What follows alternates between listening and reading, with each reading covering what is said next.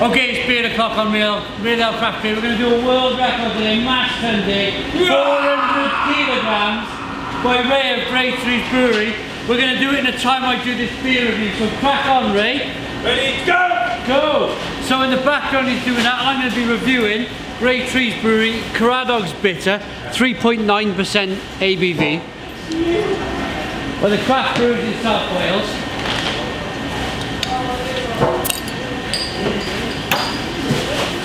Let's get the beer out into a glass, see what we get. And it's not just a record of digging the mash tun, it's a record of putting it in bags as well, without making too much mess.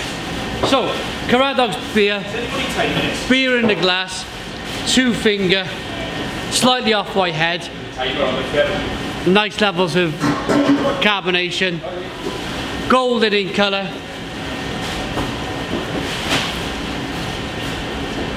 and a really nice, chewy, biscuity, malty aroma. And on the back end of the aroma you've got this really good British traditional hop character of a slightly kind of Bramling cross. Slightly spicy aroma to the beer. Looks good, smells good, let's dive in.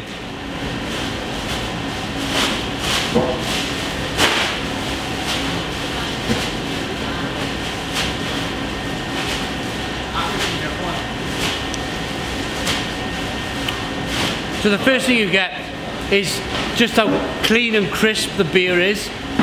Very good drinkability, nice level of carbonation, a nice biscuity, bready, malty flavour.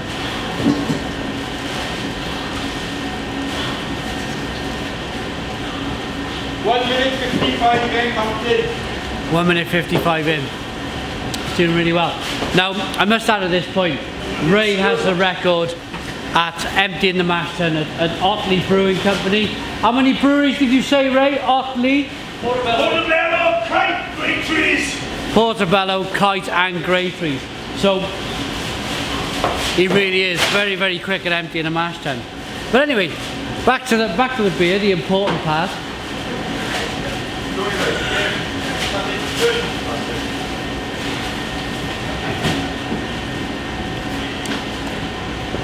It's just so crisp. It's a really crisp, refreshing, easy drinking best bitter.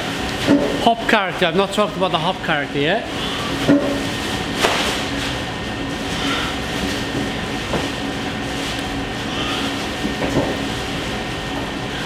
It's got a slightly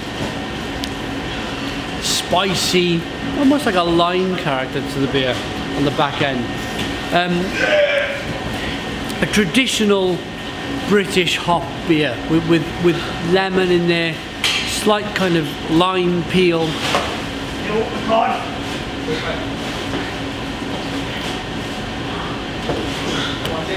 And a slightly kind of piney character. It's a very good traditional English, or let's say not English bitter, but a Welsh bitter.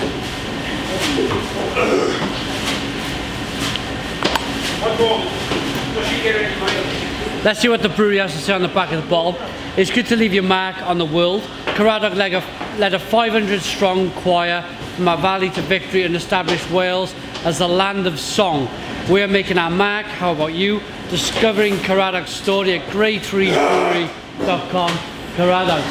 It looks like Ray is right at the end. He's right at the end of this thing. How far are we in, lads? What's the time?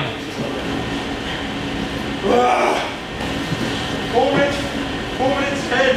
4 minutes 10. This is going to break all records for a mash tun dig. A 400 kilogram mash tun dig.